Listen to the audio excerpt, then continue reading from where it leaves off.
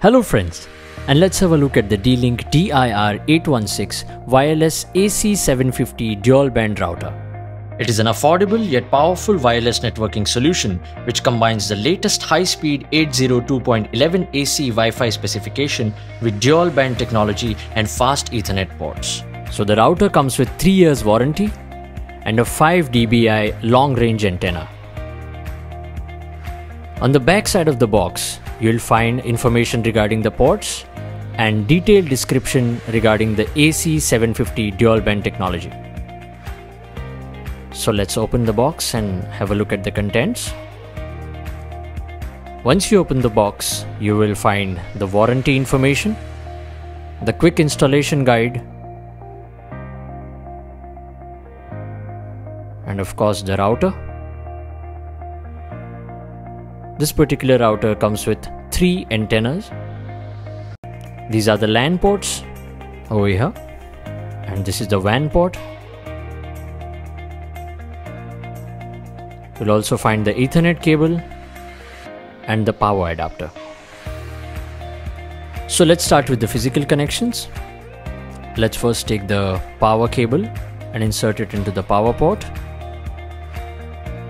Here you see the WAN port. That's where you insert your service provider cable. So these are the LAN ports, and you can enter your Ethernet cable in any of these ports. And the other end of your Ethernet cable goes into your computer's Ethernet port.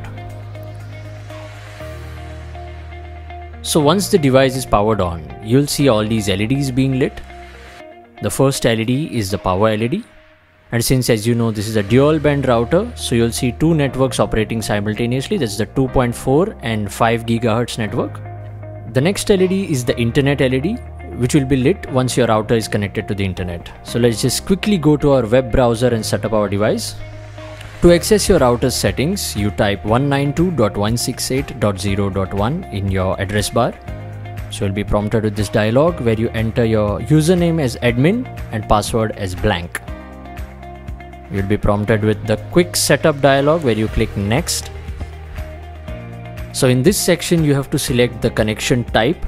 There are 3 connection types, namely PPPoE, dynamic IP and static IP. So this information will be provided to you by your internet service provider. So once you're done, you can click on next. And this is the section where you have to enter the username and password allotted to you by your internet service provider. If you're not sure about these details, please do get in touch with your service provider. Once you're done, click on next. This is where you can change the name of your 2.4 GHz wireless network and also assign a password by selecting the security type to be WPA2, which is supposed to be the strongest security. Set up a password of your own choice, which you will be subsequently using to connect to this network. Once you are done, click next.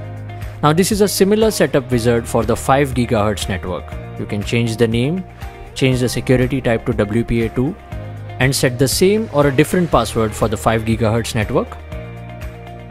Once you are done, click next and you're done with the setup wizard. So you can click finish and you're redirected to the status page. Now you can quickly scroll down to the page and check the details of your connection in the WAN configuration section.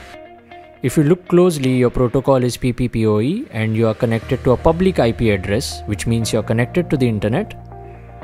But just to be sure, let's open the D-Link website. And yes, we are connected to the internet. So that is how you configure a DIR-816 wireless router.